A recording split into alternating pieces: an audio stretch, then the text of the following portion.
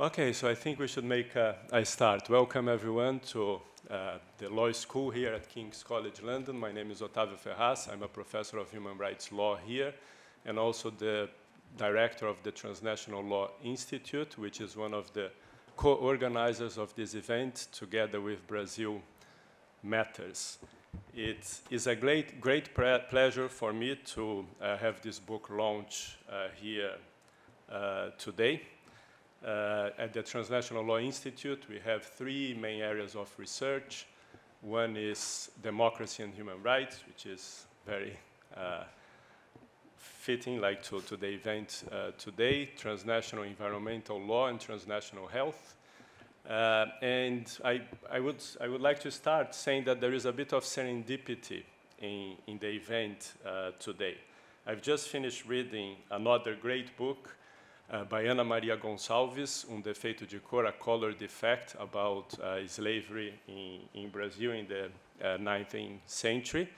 And she talks about serendipity there, saying that serendipity is when you find something which you weren't looking for, but you must be already prepared somehow, otherwise you miss what is passing right in front of you. And Jen is the third member of this amazing family that I meet, serendipitously. I first met Ali last year in July when we were launching a documentary we co-produced here on police violence in the favelas of Rio de Janeiro, the communities there, through a common friend of ours, Patrick Granja. And since then, I've been following Brazil Matters events and all the great work she's been doing with Brazil Matters. But then I went to the Amazon in November and on a project on environmental laws and indigenous peoples' human rights, in particular the Munduruku people there. And I went to an event in the Federal University of West of Pará, UFOPA, and then I met Bruna Rocha. But until a few weeks ago, I didn't know they were sisters. I only found that out when I went to another event of Brazil Matters about indigenous people's rights again.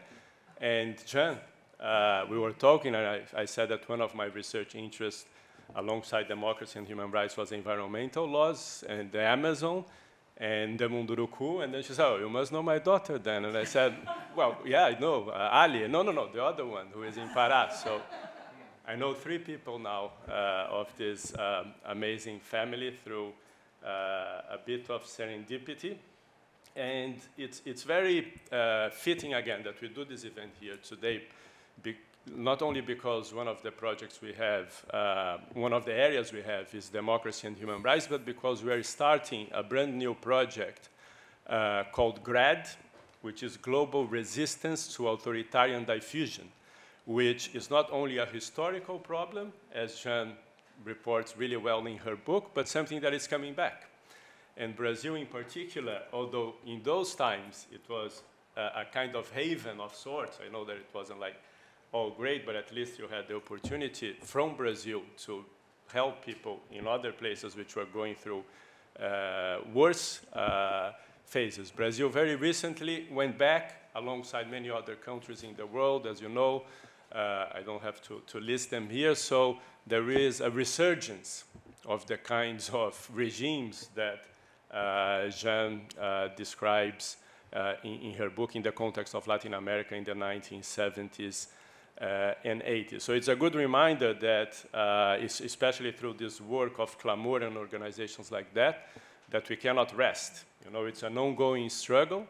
And even, and with that I finish in relation to the facts that she reports so well in her book, there have been two recent developments showing that we haven't still closed that chapter, and you're already opening new ones. So last December, the Uruguayan kidnap case that she reports, they arrested two people who participated in that episode, and there are legal proceedings running now against them, but we'll see how it ends, because it can take a long time and not always successfully. And only 2 days ago, I don't know if you've seen that, Jan, in Brazil, they convicted in first instance someone, an officer of the police during the 80s, who confessed to have disappeared with 12 bodies in Brazil. And this is just a first instance decision. It's still going to appeal and take ages, but it reminds me of something that you talk about in one of the chapters of your book, which is the theology of the loopholes. A teologia das brechas. Because as you know, Brazil has an amnesty law, and it's one of the few countries in Latin America in which the Supreme Court actually confirmed that the amnesty laws were valid, despite the Inter-American Court having decided otherwise. So there cannot be any prosecutions in Brazil. However, for disappeared people, because it's an ongoing crime, occultation of corpses, they can evade the amnesty laws, which are only for a certain period of the military dictatorship, finishing in 1979, if I'm not mistaken. They can still prosecute people for disappearances. But there hasn't yet been a firm, final condemnation, conviction of anyone like that. So without further ado, I would like to thank all the speakers who are here today with us, and I will introduce them later, but I think we'll start with Jeanne talking a bit about her great book. Thanks, Jeanne, for coming here. Thank you.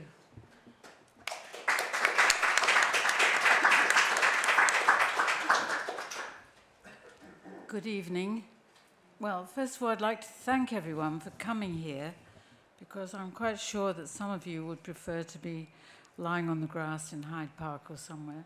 But instead of that, you've found your way here to listen to us tonight. And I want to thank the Brazil Institute and the Transnational Law Institute, Dr. Otávio Ferraz, who's just spoken, for hosting the event. And I want to thank Brazil Matters, which has helped to organize it and publicize it. And I'm also very honored to be here in the presence of two speakers, two fellow speakers, Tricia Feeney, who's an old friend of mine, and Dr. Francesca Lesser. They will introduce themselves and explain more than I can who they are and what they've done. Well, most people will never have heard of Clamor, which is really why I decided to write this book, to tell a story which is really largely unknown. And I decided also to write it when I realized that few people knew the extent of the atrocities committed in Argentina after the 1976 coup. Everyone knew about Pinochet's coup of '73 in Chile. The brutal overthrow of elected President Salvador Allende sent waves of shock and horror around the world. Solidarity with Chilean exiles was huge. Pinochet's name became a byword for terror. But there was nothing like the same reaction when 3 years later, the Argentine military overthrew Isabelita Perón, the widow of populist President Juan Perón. Her government was weak and unpopular, and right and left-wing armed groups were active, with frequent kidnappings, bombs, assassinations. So the Argentine military learnt from the Chilean experience. They sent out emissaries to Western governments to prepare the ground for their coup. They were advised to avoid the excesses of Chile.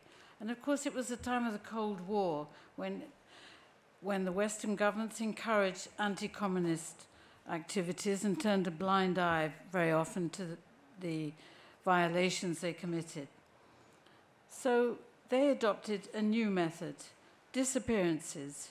Instead of executions, they disappeared with people. They claimed, of course, that their targets were the members of armed left-wing organizations, but these had already been largely defeated.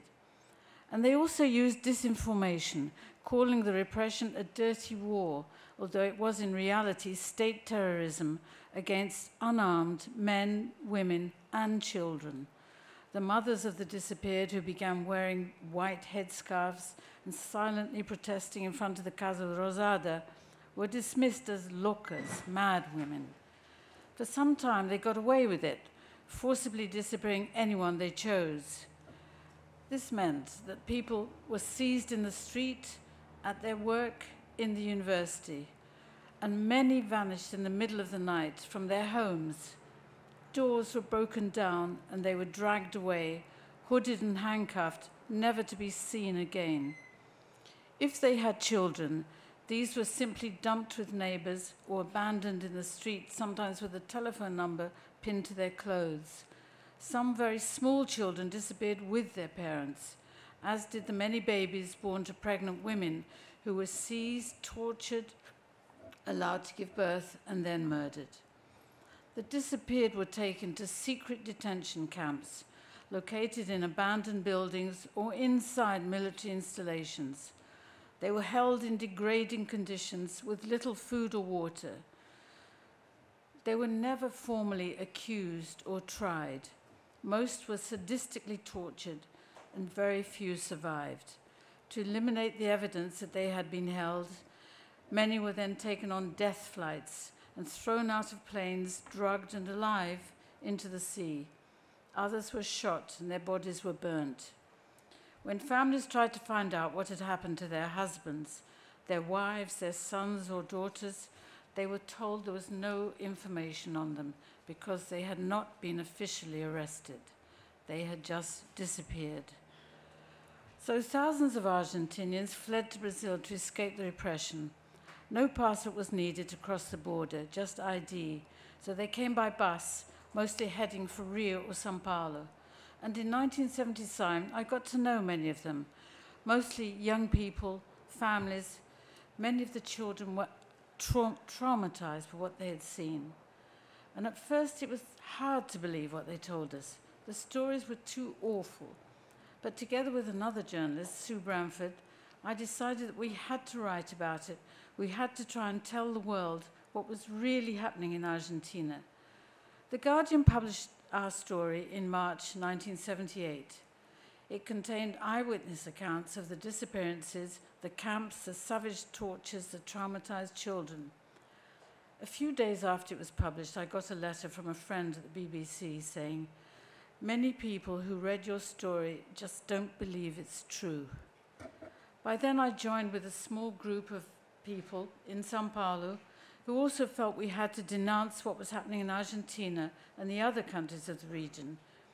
They were now all ruled by right-wing military regimes proclaiming Christian values but practicing terror and torture. So we created Clamor, whose full name actually is the Committee for the Defense of Human Rights in the Countries of the Southern Cone.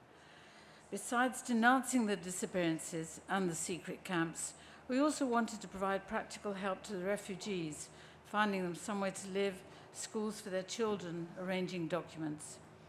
Many had arrived with nothing.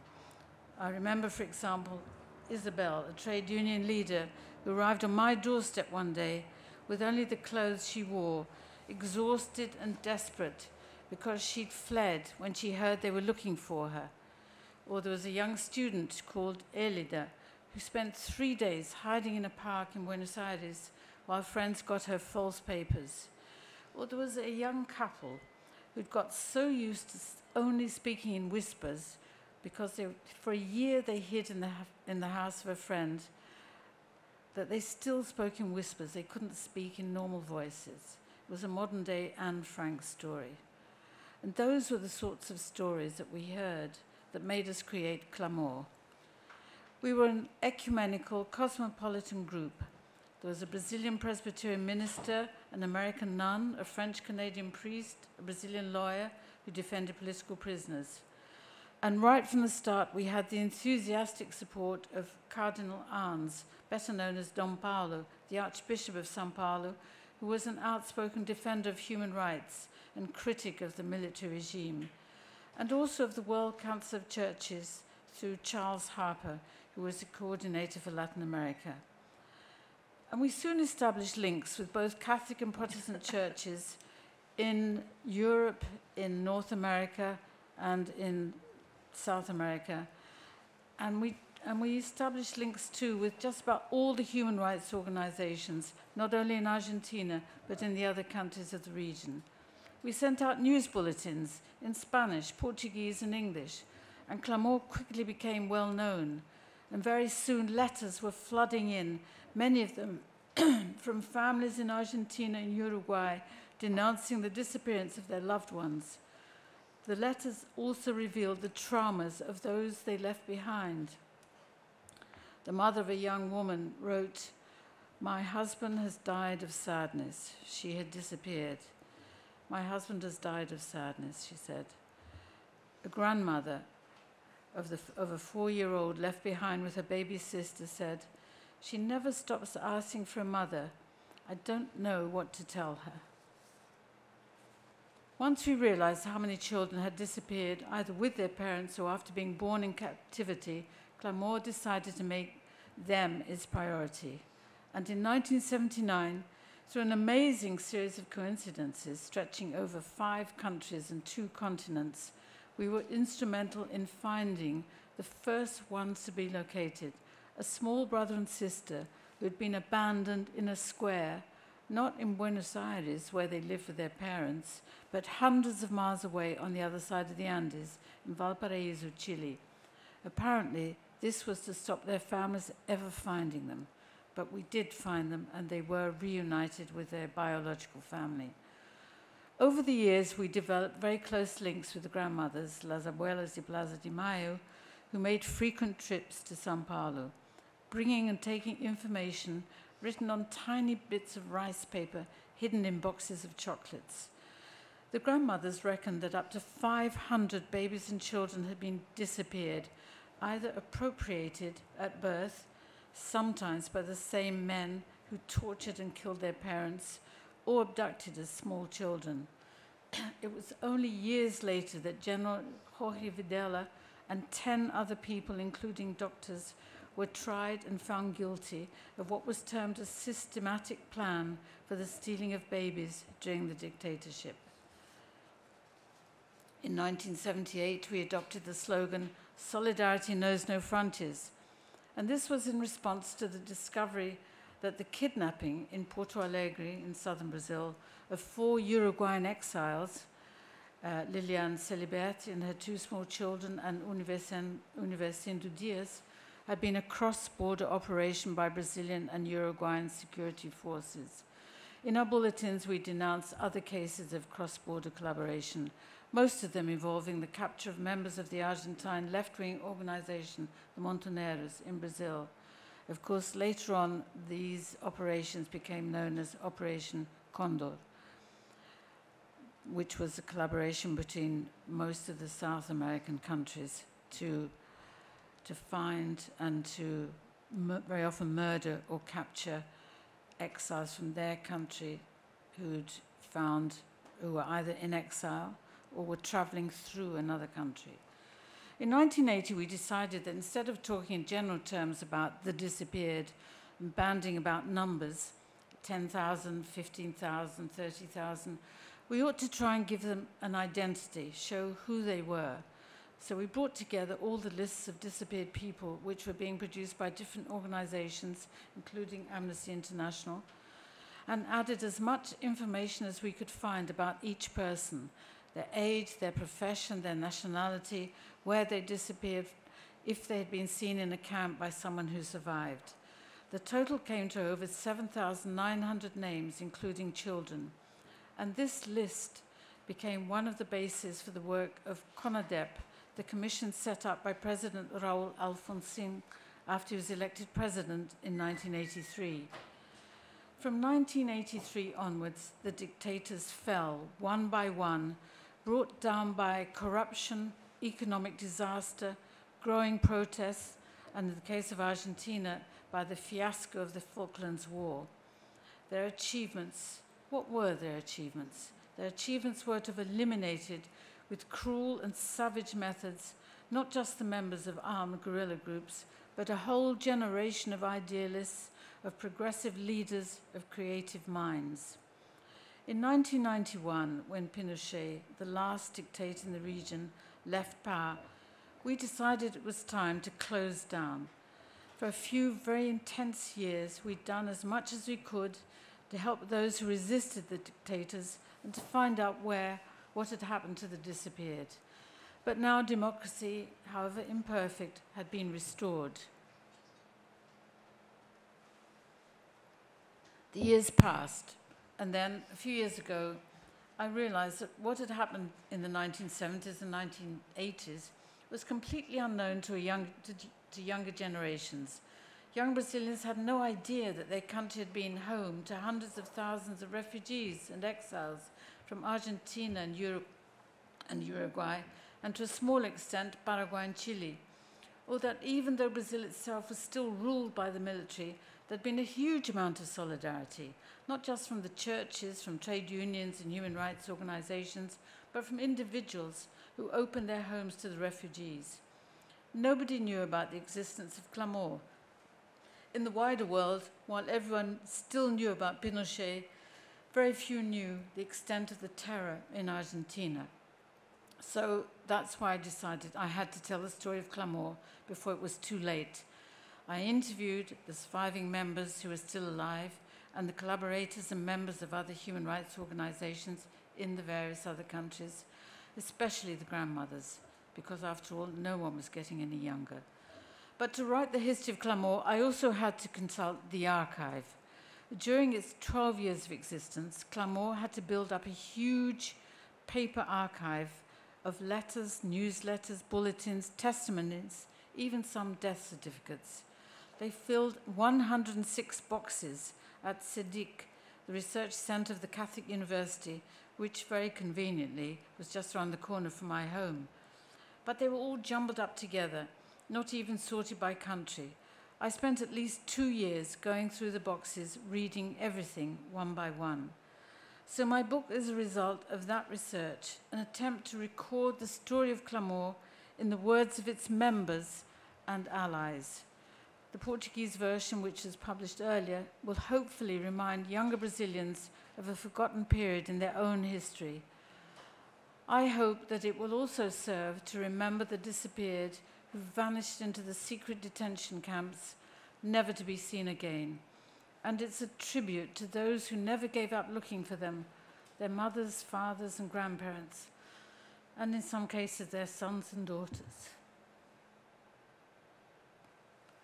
In Argentina, over 130 babies who were appropriated by the military have been found, as well as the remains of some that disappeared, but most continue disappeared, and they mustn't be forgotten.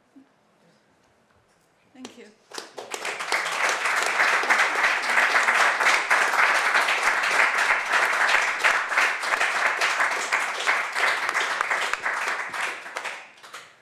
Thank you, Jean, very much. And I think we are all very glad that you decided to write the book because it's a really important book to register that awful history and to allow people younger than us to know that took place and that it could happen again.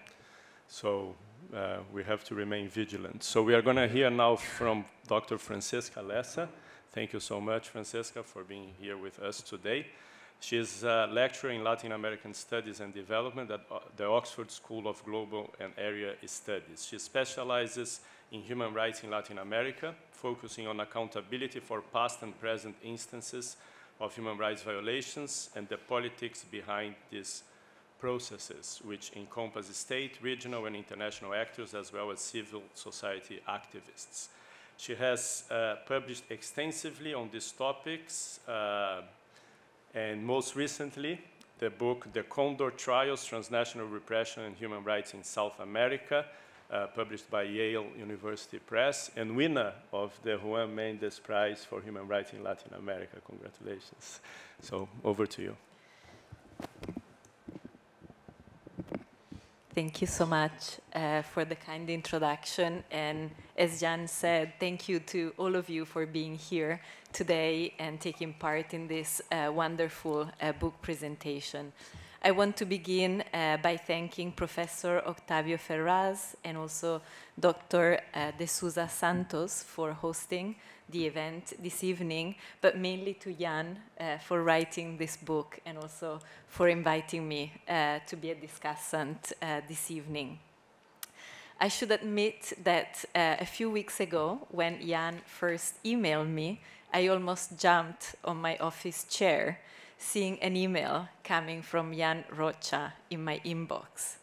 For all of us who have worked on human rights in South America, Jan's name is so well regarded and symbolizes the active resistance to the brutal atrocities that South America's dictatorships committed in the 1970s. And so I was, of course, delighted and deeply honored that Jan would ask me to be a discussant for her book this evening. I heard of Jan and her work with Clamor many years ago, but most recently in 2017, from a lawyer in the city of Porto Alegre. This lawyer was Omar Ferri, and a friend whom Jan had called upon in November 1978 when she was trying to help a couple of Uruguayan refugees, Mario and Hugo, in Sao Paulo, who had contacted Jan because they were very worried about the well-being of another fellow militant, also in Uruguayan exile, called Lilian Celiberti, alongside her two children, Camilo and Francesca, and her companion Universindo. All of them were living at the time in Porto Alegre, and Lilian and Universindo were militants of the Partido por la Victoria del Pueblo, also known as PVP in Spanish, a party that had been founded in July 1975 in Buenos Aires by Uruguayans who lived in exile in Argentina.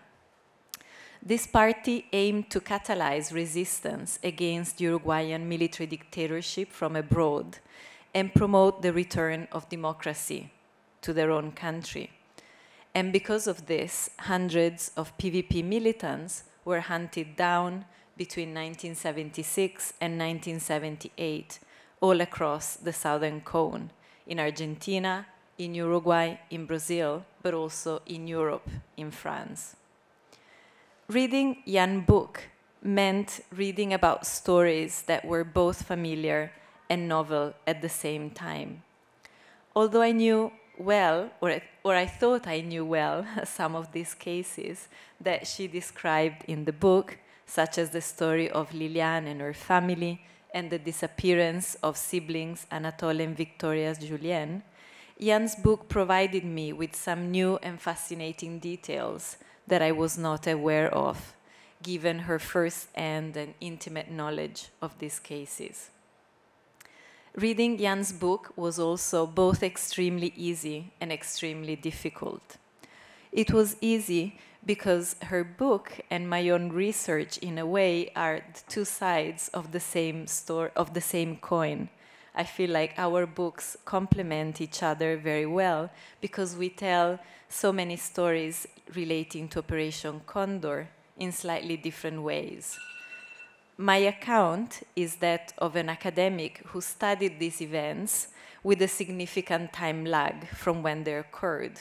On the other hand, Jan was a direct player who has personal memories of these events and who had a key role in actively shaping some of these stories, telling them to the world, but also helping save the lives of many refugees and their families.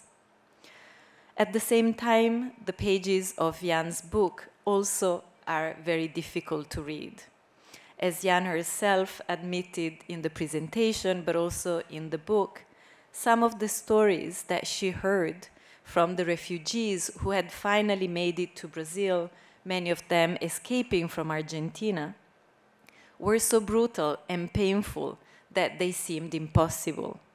The magnitude and extent of the horror that they were narrating was so extensive and unprecedented, even for a region as South America that had a long tradition of military coup and political repression.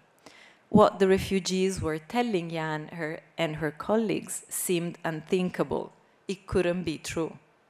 But it was true. And so much of that horror remains to be fully unveiled today. We still do not know the fate of thousands of disappeared across South America. We still do not know where the disappeared children, the living disappeared, are. We still do not know about the level of civilian complicity, especially of businesses and enterprises that benefited from state terror and that supported the existence of the dictatorships for many years. And all of these questions deserve answers, answers that still remain pending and that reflect an open wound in many of the societies of the Southern Cone and Brazil. There is so much to say about Jan's book, but in the interest of time, I will focus on 5 key points and end with 3 questions for Jan if there is time at the end. So first of all, Jan is what I call, in my own research, a justice seeker. I developed this analytical concept of justice seeker to capture the effort of those individuals who, in the face of horror and state repression, decided not to be overwhelmed by terror, but instead embarked on a perilous journey of trying to register and document the atrocities that were being committed, as well as to bring them to the international attention, tirelessly working to achieve accountability. Jan is undoubtedly one of the justice seekers. She did so mainly through her work at Clamor, but also as a journalist who was reporting for The Guardian and for the BBC. Justice seekers have played a fundamental role in undermining the system of impunity and terror from the very moment in which these atrocities were being perpetrated across South America. The fundamental work that Clamor carried out between 1978 and 1991 was absolutely crucial in documenting the extent of what seemed to be unbelievable forms of terror. Secondly, I would like us to reflect on some of the conditions that led to the emergence of Clamor in 1978. As Jan writes in her book, there were 2 important dynamics in the late 1970s in Brazil. The first is that since 1974, Brazil had been undergoing a process of abertura, and I don't speak Portuguese, so I apologize in advance. A slow, controlled, top-down and gradual process whereby the Brazilian dictatorship was transforming itself into a democracy. This process would last until 1985. During this time, and compared to the situation in the rest of the region, Brazil seemed a haven of normality and safety, especially when compared to the brutal repression unfolding in Argentina. Despite the continued restrictions that existed, Brazil nonetheless offered the opportunity for many exiles to regroup and resist the dictatorships from there. In parallel to this, and this is the second condition, Brazil had become the principal destination for refugees after the 1976 coup in Argentina, a country in which they had sheltered for a long time. It is noteworthy to see how this movement of people across South America, and in particular the safe haven that Brazil provided at the time, catalyzed the emergence of Clamor and its continued work over the years. The need to tell the stories of the refugees, to denounce, to register the horror that was taking place, to name and shame South America's regimes.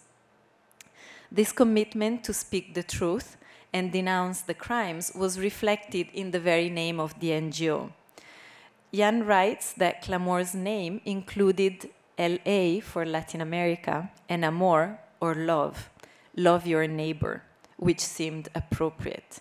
And she also mentions that Jaime Wright, one of Clamor's members, immediately came up with the biblical reference, I heard the clamor of your people, which became Clamor's motto. Jan and the other founding members of Clamor were ready to start fighting, not with swords or pistols, but with words.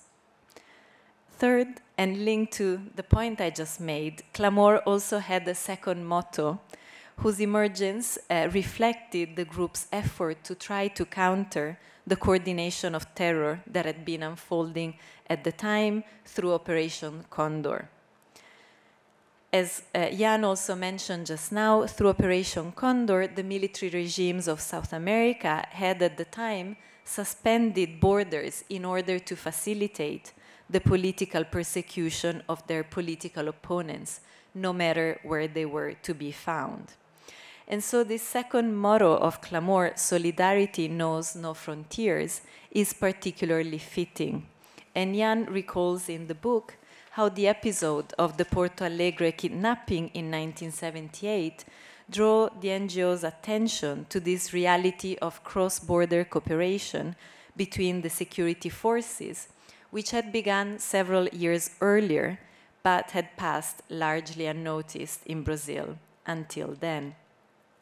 And so, encountering this collaboration, Clamor worked tirelessly to denounce the crimes committed in Argentina, in Chile, in Uruguay, Bolivia, and Paraguay. Fourth, Jan narrates in her book the whole set of crimes that haunted South America during the 1970s, but she mostly focuses on disappearances and the disappearance of children in particular.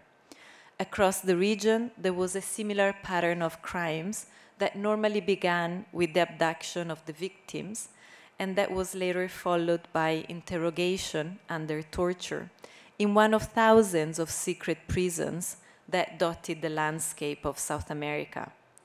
A network of sites, from police and military units to civilian properties, where those imprisoned were deprived of their basic rights as human beings and subject to the worst torments that one can imagine.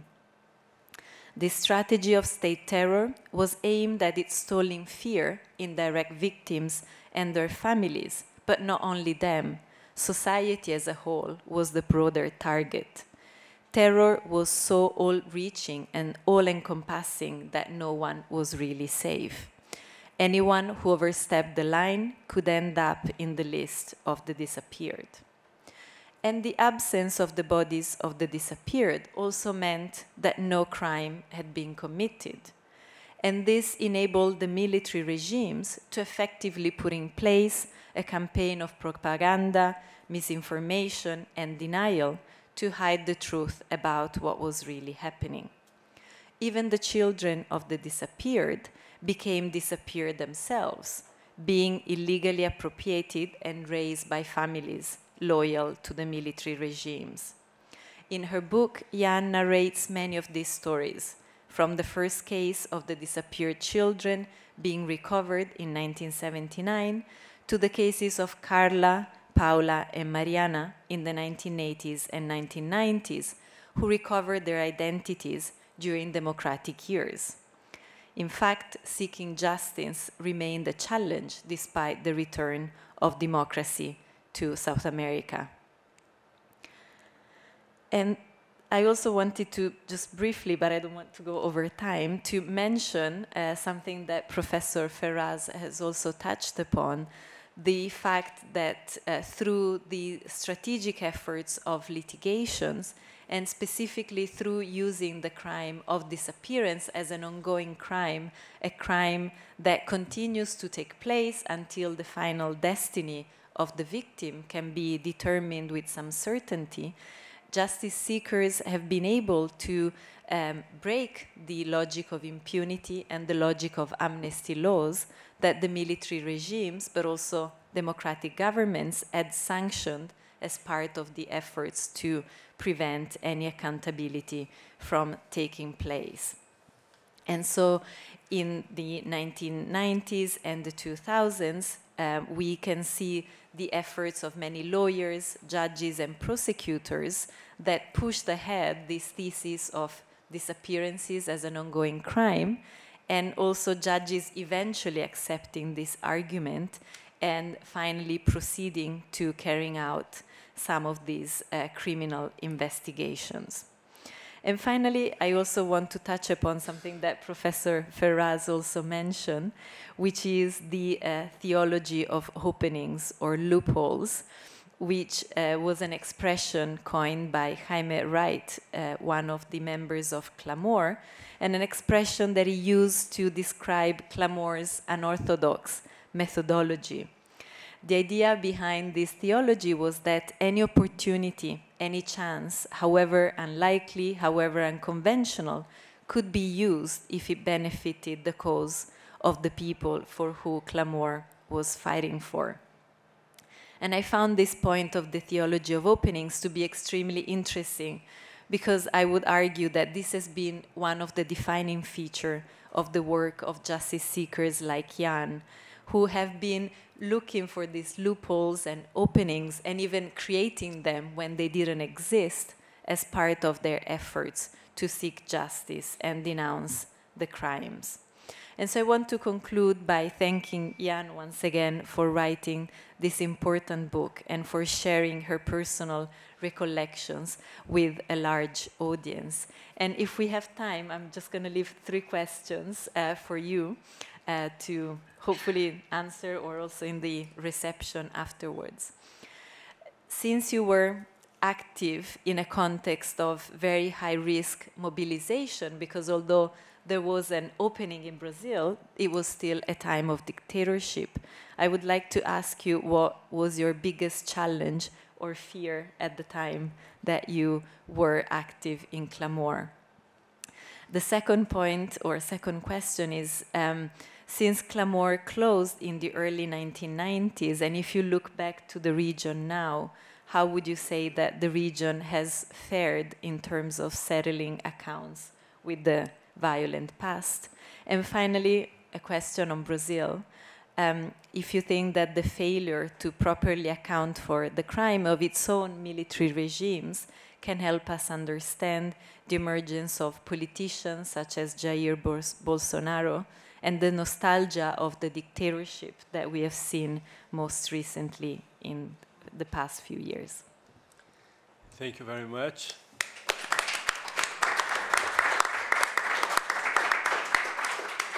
We'll keep those questions for the Q&A session afterwards, so if you have questions, we'll also have the opportunity to ask them. So we'll move now to Tricia Finney, whose career has been spent on the front lines of human rights and humanitarian work in Latin America and Africa. She has held senior positions and conducted extensive field experiences with Amnesty International, where she investigated the enforced disappearance of thousands of opponents of the Argentine military juntas, and with Oxfam, where she studied the impact of development projects funded by international financial institutions. In 1998, she founded RAID and was its first executive director until retiring in 2017. She developed RAID's work ranging from legal actions against mining companies complicit in war crimes to pressing stock markets for more effective regulation of companies involved in corruption and human rights abuses. She read modern languages at London University and has worked as a consultant for the UN Office of the High Commissioner for Human Rights and advised the UK government on corporate governance. Currently, she's a senior advisor at the SAGE Fund that supports innovative campaigns in the Global South to strengthen the human rights accountability of powerful economic actors. Thanks, Tricia, for coming. Thank you very much.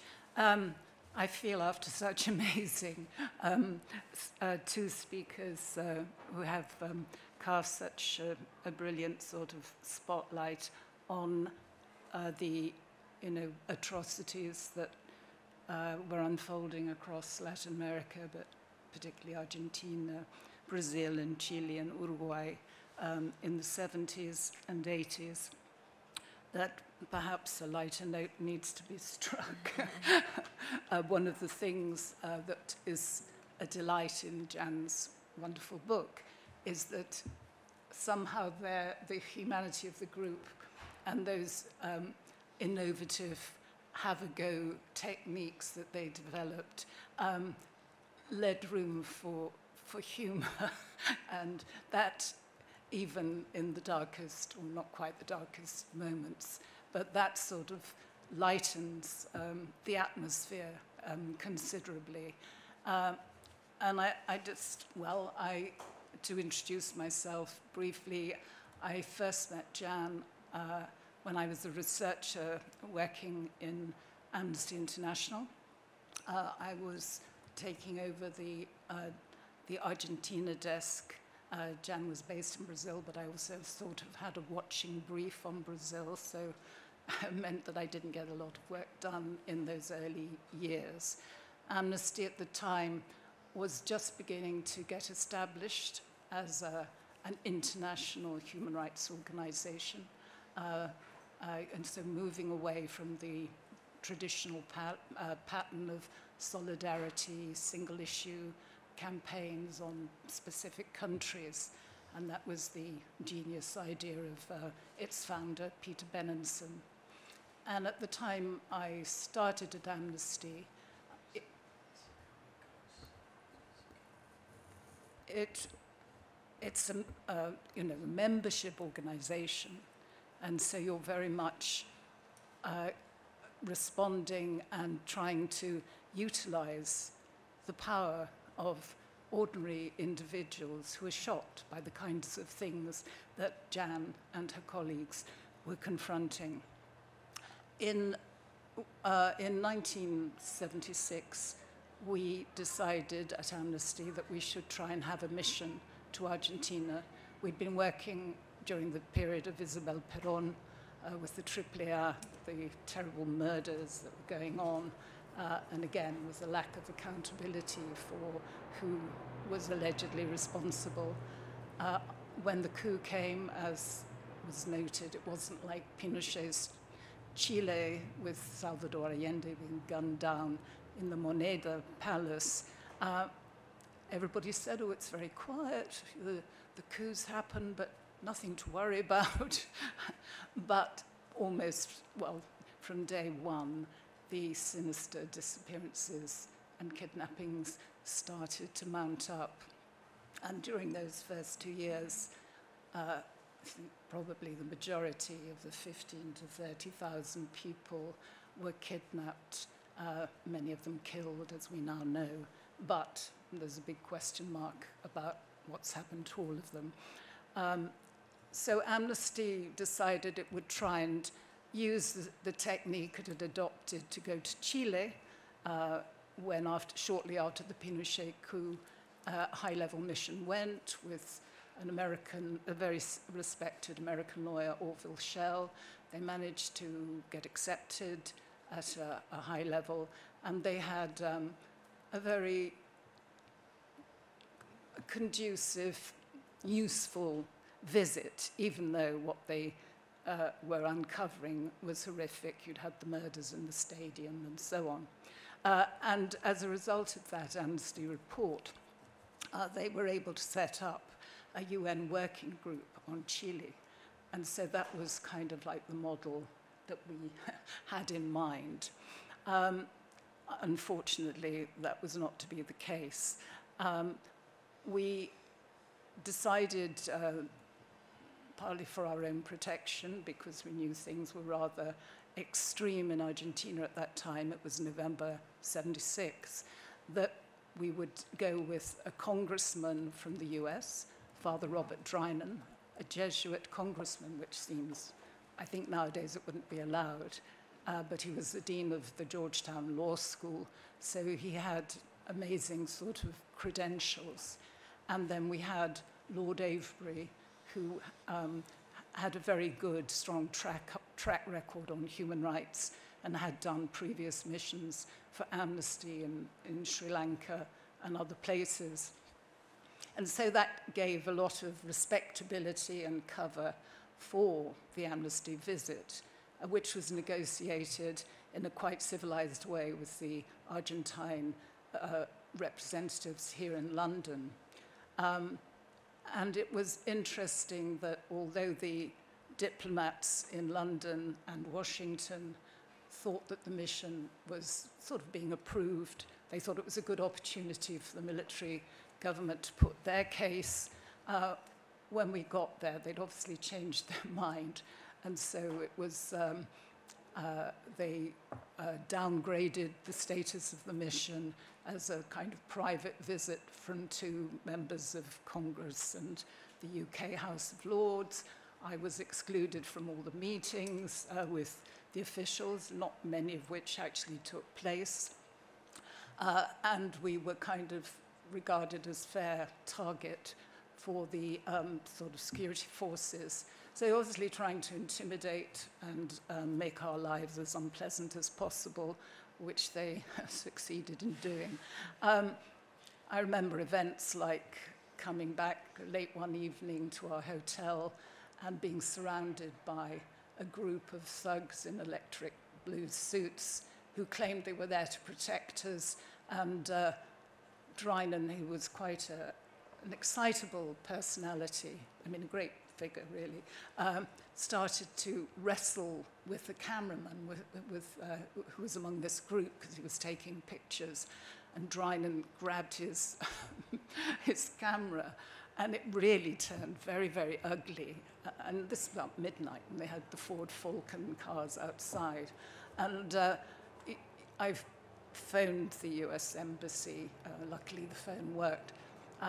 And they sent a detachment of Marines, not for me and Lord Avebury. We had to take our chances, but they stood outside Drynan's bedroom all night, which seemed a bit OTT, but I suppose it did send a message back to the junta and the excitable members of the military and the kidnap squads that they could only go so far. But when I look back at the mission report that came out in March 1977, so a year after the coup, you know, one of the biggest sections is on refugees, on refoulement, and we have the whole beginnings of the Orletti story, which is, again, picked up in Francesca's wonderful book, and the trials that have slowly, you know, worked their way through the system. So in a sense, it seems to me that there was a willful blindness, that if you read some of the cables, not just the stuff that has been released from the US State Department and other US sources, the limited release of Foreign Office files of the time in the UK, some of which have mysteriously disappeared, as Grace Livingston and others discovered, that, you know, there was, you know, pretty early on an awareness among the diplomats what was happening, but they thought, oh, well, it'll calm down after a while. But it just went on getting worse and worse. And one of the things that most concerned me, I was trying to follow the Amnesty rule book. We didn't have Jaime's rather useful you know, motto of, you know, we don't threaten anything and we don't bang tables. Drynan went bonkers in some of these meetings, and he would pump his fist on the table with these Argentine military in front of him and say, if you don't bring me the Monica Mignoni by the 10th of November, I'm going to make sure aid is cut off to Argentina. And I thought this went slightly beyond Amnesty's mandate. But it obviously, you know, was not that Monica ever reappeared, and sadly was one of the ESMA detainees who was probably thrown into the South Atlantic after a few weeks of torture. But it did shake them up. And I think back to the mistakes that the military made, maybe to accept the mission in the first place, thinking that they could kind of convince, but then this rather schizophrenic attitude, like, well, we're going to make them feel really uncomfortable. It was something they did with future, subsequent visits.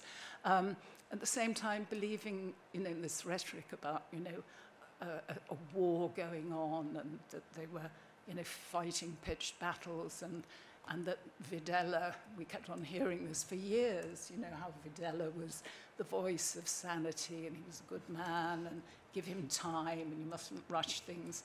And it was all a very useful blanket and kind of deflator. I mean, one of the many things that I probably got wrong, I remember going early on to see a Foreign Office official in King Charles Street and going up to his offices in, you know, the attic. And we were supposed to be talking about Argentina and he didn't have a map of Argentina, but what he did have was this map of the Malvinas and the Sandwich Islands. And I thought, honestly, can you believe it? And yet, as events, I mean, obviously that was one of their key concerns, was not to exacerbate tensions. They were trying to get the leasehold for years, an agreement with the Argentine government, even under the Peronist government. But what we subsequently know is that without the Malvinas derrota, the life of the military juntas might have staggered on a bit longer. So, oddly enough, we have to thank Mrs. Thatcher for a return to democracy rather sooner than we expected. I'd just like to, not to prolong things, just say that Jam's book is incredibly readable, it's engrossing, it's kind of eyewitness account, and it's one of the things about Clamore is it, I think, was the first regional Global South human rights organizations in the world. You know, so it was a very innovative from the get-go, and they always had this generosity and reciprocity, wanting to share the good news and the bad news, and making alliances so that, you know, if we were better at Amnesty at doing the interventions at the UN level, you know, we could do that. If they could run down to Porto Alegre or get lawyers like the wonderful Omar Ferry to kind of knock on the door and ask what was happening at the flat of Liliana Celiberti. So just being on the doorstep was amazingly important. And I think of one final thing that Juan Mendez, the great human rights lawyer and academic Argentinian, he wrote that from the time of the coup, not a single judge responded to a habeas corpus writ. And yet, if just before that, judges did go to check on whereabouts of prisoners to see if they had been legally arrested, if they were safe, not being tortured. And one says, even though it wouldn't have worked in every case, some of those who had disappeared might well have been saved. I'll leave it there. Thank you.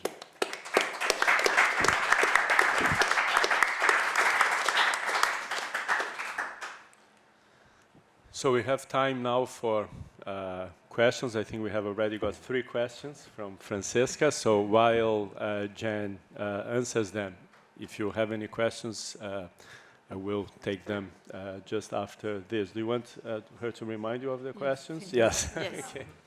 Okay. Let me find them. So the first question was about the fact that your mobilization in Clamore took place still at a time of high risk. And so I was just curious to know what was your biggest challenge or fear during that time. Shall I just ask, and then I'll ask the other? Yeah. Well, it's true. There still was a dictatorship in Brazil, and although it was at a different stage from the others, as Francesca said, it was beginning process of abertura. But I do remember we were afraid. Anyone involved in human rights in Brazil at that time lived in a state of apprehension, talvez, maybe. So you always were slightly afraid that the knock at the door might come, or that the meeting might be invaded. And then, of course, we were also convinced that our phones were being bugged. So we were very careful about what we said on the phone. We preferred to meet physically. And I suppose I felt that because I was a journalist, I was officially accredited to the Foreign Ministry as a journalist. It did give me a certain amount of protection when I made those trips to Paraguay, to Bolivia, and so on. Although from the journalistic point of view, of course, I was doing what you weren't meant to do at that time, which was get involved with the story. You were meant to be an objective commentator, and I'm afraid I wasn't that at all. I was heavily involved with everything. So that's how it was. You know, you were afraid, but you felt you had to do it. Thank you. And the other question I had was, if you now look back at the region and the last few decades in which there have been a lot of attempts to come to terms in different ways with the legacy of the past, what would be your assessment of what was achieved and what is still pending? Well, I think it's very patchwork. In some countries, you've sort of moved forward and then moved back. In other countries, it's been a very slow process, like Uruguay, for example, of actually overcoming an amnesty law and holding trials.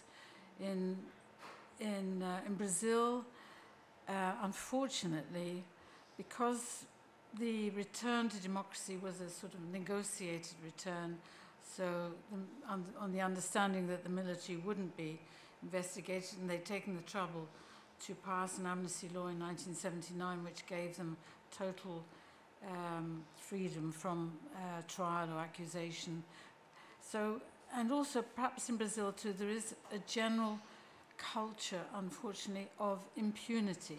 So it doesn't just apply to the military and all the people involved in crimes during the dictatorship, the torture, the arrests and so on. It also applies to other aspects of Brazilian life. People who kill indigenous leaders or peasant leaders. There is a general culture of impunity which holds true in all spheres of Brazil. So what happened during the dictatorship is no exception. And unfortunately, although we now have the government of Lula, who is a left-winger, but has had to negotiate his government with the Congress. So there's no immediate prospect that will change, that the amnesty law will be overturned in the Supreme Court and people will be brought to trial, unfortunately. Thank you. And well, I think you already answered a bit of the third question, which was more specifically on Brazil, whether the fact that there hasn't been a full accounting of the past, and I didn't know about the recent case that Professor Ferris was mentioning, whether that helps us explain why we've seen the rise of politicians like Bolsonaro and this sort of nostalgia of the dictatorship. Yes, I think it has a lot to do with it. I mean, one of the things that Bolsonaro always did was to deny that there had even been a dictatorship, that he denied there'd been tortured. For Bolsonaro, it was a sort of golden age of Brazil when everything worked and everything was fine. And I think that's what dictators, or would-be dictators, tend to do. They deny what's happened. And of course, as I said, one of the reasons why I wanted to write the book was because I became aware that so many young Brazilians had absolutely no knowledge of what had happened in their own country years before. They don't learn about it at school, not only about what happened in Argentina, but also what happened in Brazil itself. They don't know what happened during the dictatorship. And there is Bolsonaro saying that it was actually fine, it was just a movement, it was okay. So I felt it was very important to write this book, to show what happened. I wrote this other book too, actually, 2 years before, which was a selection of my dispatches, my reports to the BBC during the dictatorship, just to show what it was like, you know, on a day-to-day basis, what it was like, not just in terms of human rights, but also economically, you know, that there was hyperinflation, there was massive unemployment and so on, there was censorship, because it just seems to me so important that people understand what happened. Young Brazilians and other young people in other countries understand their recent past. Thank you very much.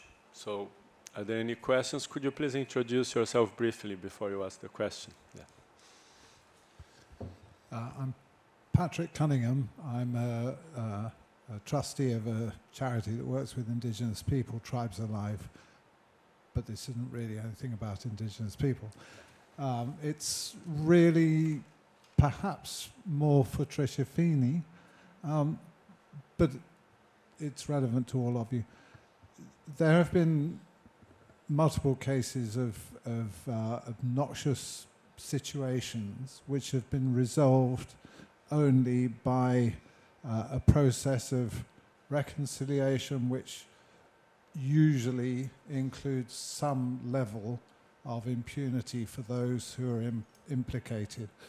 How acceptable do you think that is as a way of resolving those situations? I'm thinking about South Africa, I'm thinking about Northern Ireland even, as well as the Latin American countries.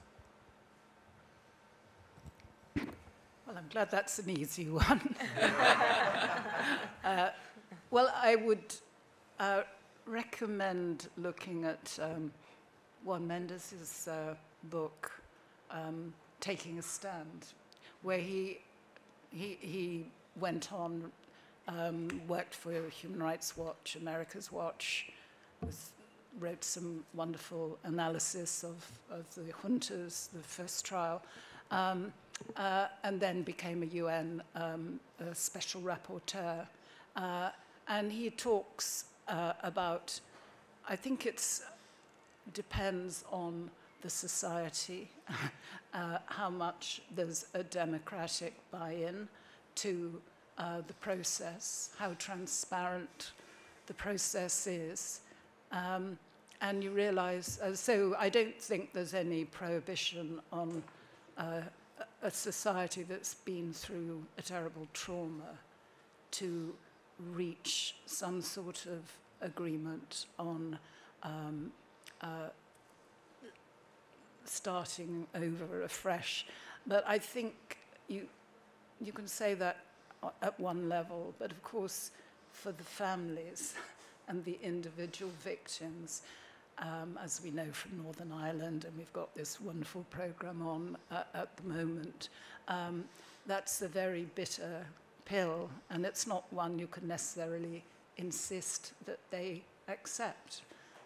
And that's what's quite encouraging, that there should be space allowed for, and so not blanket amnesties. There should be space allowed that if you can bring the evidence, which is obviously quite a challenge, to allow those trials against people, particularly for egregious crimes of which we're talking. So I don't know if this is now Amnesty's line or not, but I'm no longer responsible, so that's good. But, you know, the transitional justice people have thought a lot about this, and the idea is that for mass atrocities on the scale that we've seen in Argentina, you should not have blanket amnesties. And the South Africa legacy is not totally happy. Yeah, if I can add just one quick point about this. There is a good book, great book by Catherine Seeking called The Justice Cascade, where this is a political scientist from Harvard who compares Latin American dictatorships, which did and did not follow the prosecution route, to test the hypothesis that many people raise, saying sometimes it's better not to prosecute to achieve peace and reconciliation, but according to her and her data, all the countries that did pursue prosecutions are better off today, and I agree, and Brazil, I think, is the great example of that. Would we ever have someone... I disagree a bit with you on this, Jan. I don't think Bolsonaro ever denied. He actually said, yeah, it happened, and it should happen even more, like we should have killed more people, tortured more people. And that kind of language, I think, you cannot use anymore in Argentina, in Chile, but you can still use it in Brazil, because I think partly because they haven't been prosecuted. Any more questions? Yes, the lady there. I wanted to thank you all initially for giving a very insightful and touching talk. So my question is a forward-looking one. And it was very interesting to learn that Clamore had very distinctive elements, such as being international, but also harnessing collaboration between different stakeholders, as well as seizing opportunities. So in today's world, where some challenges have been heightened, for example, increased disinformation, as well as the availability of more opportunities, I think we're in a more interconnected world today, to ensure successful justice seeking in terms of various contexts in the world where human rights abuses continue. What would you say is your best advice, or what are the key enablers to address those challenges we face today, as well as on how to seize those opportunities that are available? Yes, That's Francesca. another easy question to answer. I feel like it's getting harder and harder. I don't know if I would say best advice, but what I would say is that I think one of the key elements is this effort of documenting and registering the crimes, exactly what Jan and her colleagues were doing, because maybe in the specific time in which crimes are taking place, and also what Trisha was mentioning of Juan saying that none of the judges were acting, because in these instances of state terror, the whole institutionality of the state is involved, so there might not be immediate opportunities to improve. But the key work of documenting and registering the crimes is extremely important. And just a couple of weeks ago, somebody quoted another very important South American lawyer, just like Juan, but from Chile, Roberto Garretón, who was one of the lawyers of the Vicariate of Solidarity. For 10 years, he filed habeas corpus to the courts, even though he knew there would be no point, that the judges wouldn't do anything. But he hung on to all of the receipts and all of the papers, because when the democracy finally came, they had a whole archive of cases that could be used to prove the extent of the atrocities committed. And so I would say in a similar way, whether through all of the NGOs, whether it's Clamor or the Vicaria, the key task of documenting and registering the evidence is fundamental in denouncing the crimes, but also already gathering the evidence for hopefully future trials that will be taking place in the future. Gentleman here. Thank you. Tim Gervin, the editor of a Latin American legal publication.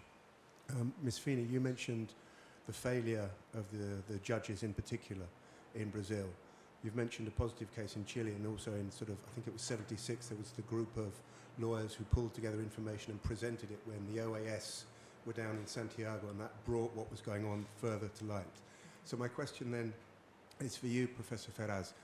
What do you see as the role of the judiciary? What do you see as the role of individual lawyers? And I ask this as we live in a country with a Home Secretary who attacks activist lawyers. So this is here and now. It's not 25, 30 years ago in Latin America. Thank you. I would rather that some questions were asked like about the book as well, and not really hard questions like to us, but I'll try to answer. This is actually part of our project I mentioned in the beginning, GRAD, Global Resistance to Authoritarian Diffusion. And a part of GRAD is LED, we like acronyms, which is lawyers' role in both authoritarian resurgence or increase in authoritarian regimes and on resistance. And I think lawyers and judges, and I think your book is really great. There are so many lawyers that are mentioned there, both on the positive and negative side. So when I went to law school in Brazil, in the first group to be completely under the new constitution after the end of the Brazilian dictatorship in 1985, we were very naive. We thought, oh, with a great constitution now and back to democracy, lawyers and judges together will like make the country great again, like to cite like an awful slogan. And very soon you realize that these guys in these positions of powers, including judges, they can actually do the opposite as well. They can stop you, they can be obstacles, and most often they are, because it's a very conservative profession. So that's why we have to rely more on journalists, on churches. In some cases, they can also be conservative but progressive. So I think the ideal role of the judge and the lawyer is to fight for democracy, is to fight for human rights. And this is what is written in the Constitution, in their remit, but very often they don't do that. Any other questions?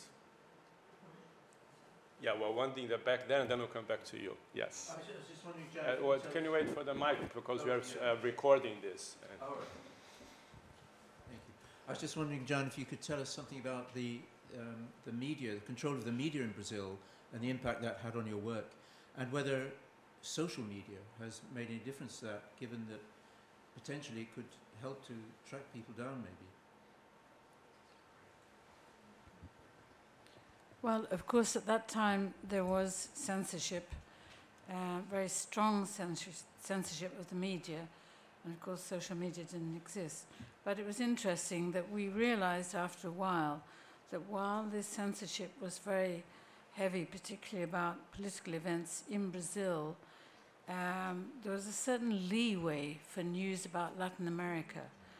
And so we, as Clamor, we called lots of press conferences to denounce what was happening, particular events or some of our successes as well, discovery of children or repression. And we found that we got more space in the media then. So I'm thinking, of course, particularly of newspapers, because at that time, television, radio were even more heavily censored than newspapers. So newspapers, there was a certain leeway, as I said. They could publish stories about Latin America, about repression in the neighboring countries, stories that they couldn't publish about Brazil itself. And of course, today the situation is completely different with social media. I mean, it's interesting to think that in those days, the only methods of communication we had with people in the other countries were either on the phone or by letter, or if it was very urgent, by telegram. And the telephone, you always were slightly afraid that it was being bugged. But that's what we had to rely on. So people also traveled a lot because they brought up information, written information, verbal information, because they couldn't send it any other way.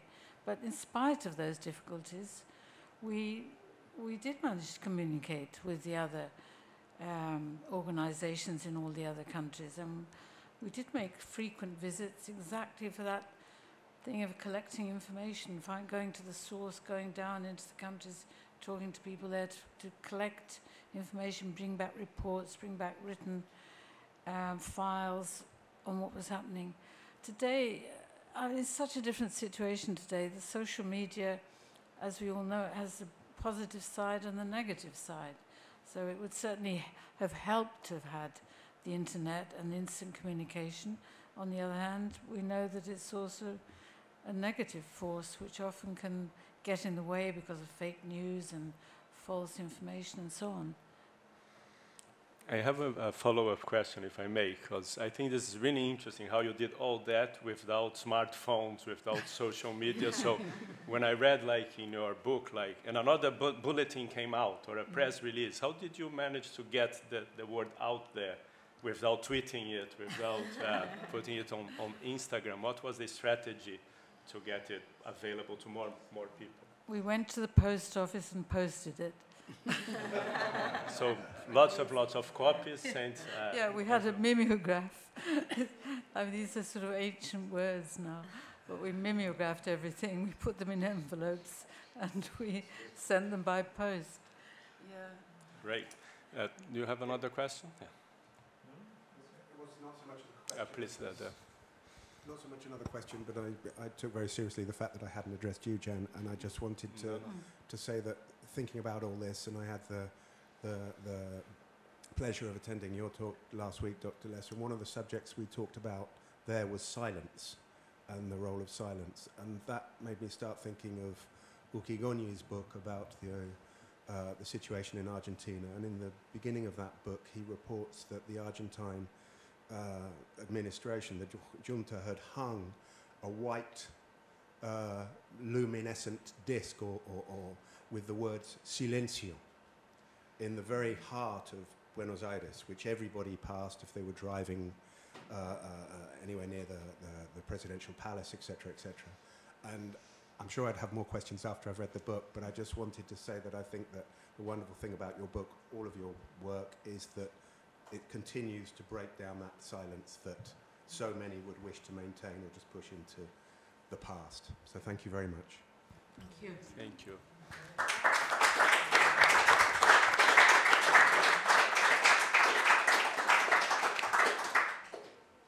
Did you have a question? No. Okay. Anyone else? Yes, I have. Okay. So final question, and then we have drinks in the adjacent rooms. So No, yes. No. Early on, I think it was you, Dr. Lesser, referred to something you weren't going to talk about, which was complicity, the level of complicity, both internally with business and other institutions. What about international complicity? I mean, I was a journalist in those days, and this wasn't making a lot of headlines, despite Jan's efforts.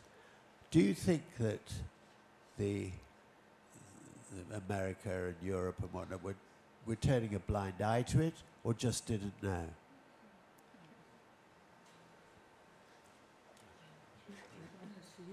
No, I think it's for you. Well, I'll put the question to Jan, if you like. Yeah, yeah. I mean, Jan, did you have trouble selling tales about this to the BBC, for instance? Or were they a ready market for your stories? Well, it varied, George. I mean, I remember, for example, suggesting that David Tyndall should make a documentary about the children, because we were so involved with the question of the children. I suggested that the BBC should make a documentary about the question of the children in Argentina. And he wrote to the then BBC correspondent in Buenos Aires, whose name is Derek Wilson, and to consult him about this. And Derek Wilson wrote back and said he didn't think it was a story. He didn't think it was a story. But so it wasn't made. But I mean, it varied. You know, there were people who were interested. We made a film in 1995 about the disappeared in Argentina for the program Correspondent. I did radio stories. I mean, I was sort of in a difficult position because I was a journalist. I was correspondent for BBC then. And yet I was heavily involved in this human rights organization, which at that time, as you know, you weren't really supposed to get involved. You were supposed to be more impartial. But I did do stories on the radio, and I know I did a lot of stories for Brazilian service as well, and the Latin American service about what was happening, because people told me they'd heard things on the BBC. And I remember once I wrote a big story for the Observer about the question of secret camps and so on, and it was commissioned by a certain person there, Bob Del Chiaro. And the night before it was due to be published, there was a sort of night of the long knives at the Observer, and he was sacked, and it never got published. So, you know. Did you find the diplomats that you knew were exercises in what was going on, or were they saying, well, let's get on with business? What was the atmosphere? I knew diplomats in Brazil. I knew the consuls and the ambassador and so on. They were always extremely cautious. I remember actually when Ted Rowlands, who was minister for something or other, made a visit to the Falklands and then came up through Brazil, and we asked, myself and Sue Branford asked for an interview with him because we wanted to tell him what was happening, because Vladimir Herzog, a Brazilian journalist who used to work for the BBC, had been killed, been arrested, and then they said it was a suicide, but he was killed. And so we asked for an interview with Ted Rowlands to tell him what was happening. And in the end, Sue couldn't go. I went and I told him these things. We gave him a letter for Callaghan, Jim Callaghan, who was then Minister of Foreign Minister or something. But we saw a reference to this in the files, the National Archive in Kew, and the letter was just, they did nothing about it. It was considered to be two journalists who were actually worried about their own skin, telling the foreign minister that, you know, journalists were in danger, when the idea was to complain about what was happening to Brazilian journalists. So, and the National Archive does show that in the case of Brazil, English diplomats knew what was happening. They knew what was happening, but they deliberately, because for all sorts of reasons, basically trade. Geisel's visit to London in 1976, for example, not to rock the boat in terms of trade. They kept a low profile. Yeah, I think I was possibly one of the first people to be kettled because there were about 4 Brazilians and a few of us from Amnesty who were trying to demonstrate against Geisel's visit. But we didn't get very near. But I think I read recently, I think it was in Grace Livingston's book, that the FCO were trying to persuade the Times to stop writing, printing these rather hostile editorials about what was going on in Argentina and saying there's some hothead in the Times who's coming out with this stuff. And so they were doing this sort of like typical British soft soap persuasion. But I mean, sometimes on Brazil, they were just enamored of Bob Camp's, Roberto Campos and his selling off, flogging the Amazon, and everybody could get rich quick, and the Brazilian miracle. And so that was the dynamo.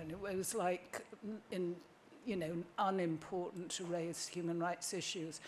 But I think the situation now is even harder, because you did have good, journalists like Jan and others who were prepared to stick their necks out, and there was a general consensus, I think, post-World War II, feeling that it wasn't on. And you had very brave Philippe Labreuveur of Le Monde, who did amazing reports from Argentina, where he lived. He had an Argentinian wife at the time, and he was reporting a lot about what was going on under the juntas. I think he eventually had to leave.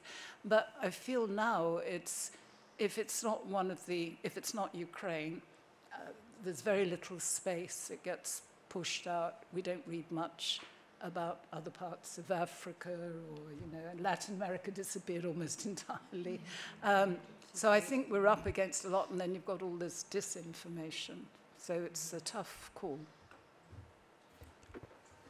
Any more questions? Okay, so before I finish, I wanted to make a couple of announcements and then say a few words. One is the book is for sale here for a special launch price of £17.50. I really recommend that you get it. Like, there are so many poignant, interesting stories, as we heard a bit here. One of them, actually, I learned a lot with this book, but one of them I wanted to mention, like at the closing here, the Mariana story, in which you had to raise a lot of money to put an ad on Clarín newspaper with her picture to try and find her. And one of the most generous donors was your friend, Susan Howard, who is a famous writer of Gothic novels, if I'm not mistaken. And I looked her up today, and I found out that she was also a King's College student. She did law here in the law school. So another serendipity, another interesting coincidence. Me when I arrived here by coincidence. You're here today? Okay. Great. So get the book to read about this and many other stories. The other announcement, there are drinks in the adjacent room, so we can carry on chatting. And I think all that remains to be done is to thank Jen for not only writing the book, but coming here today, and the other speakers as well. Thank you.